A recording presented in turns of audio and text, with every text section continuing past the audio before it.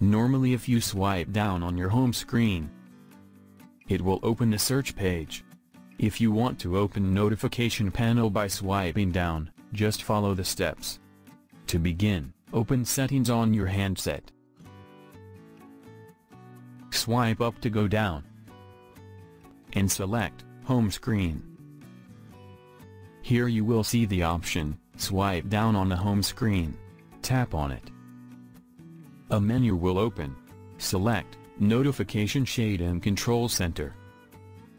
That's it. Now go to your home screen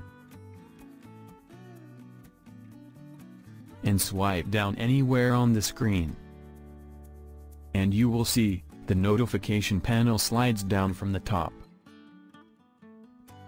So in this way, you can enable swipe down for notification panel on Xiaomi Redmi Note 13 Pro.